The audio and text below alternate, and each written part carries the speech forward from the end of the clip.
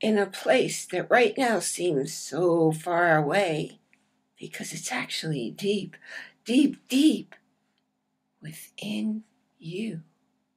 Hi, I'm Bierman. I'm talking about your true self. Who are you really? You're not who you think you are. Who you think you are is dictated by your self-image. But your self-image comes from input from people in your lifetime when you are too little to keep it out.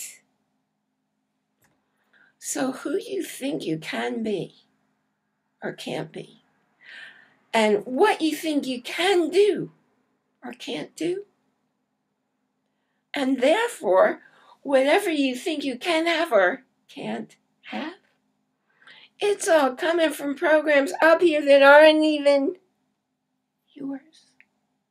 Of course, you live as though they're yours. So what can you do about that? Discover who you really are. Albert Einstein said imagination is more important than knowledge. Well, what was he talking about? What do you think he meant? See, knowledge is something that's reflecting your past experiences. And knowledge includes information, facts that change over time.